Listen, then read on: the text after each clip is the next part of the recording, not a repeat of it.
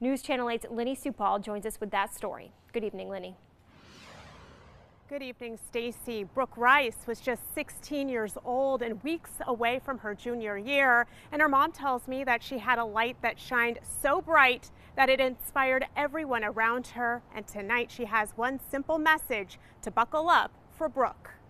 It's been 5 years since Brooke Rice passed away. The pain still palpable for her mother, Tammy Calhoun. I would tell her how very proud I am of her and how wonderful she is to us always. Brooke was just 16 years old, a standout student who could light up any room. But her life was cut short in an instant when a car ride in a neighborhood turned deadly. Brooke would be here today if she had her seatbelt on. It's devastating because we live with the consequences and the pain and suffering. Her best friend, Sophie Schrader, was also in the car. An animal had walked out across the road and it spooked my friend who was the driver. She overcorrected. It was also raining, so it didn't help. And we had spun out and flipped. Brooke was not wearing a seatbelt.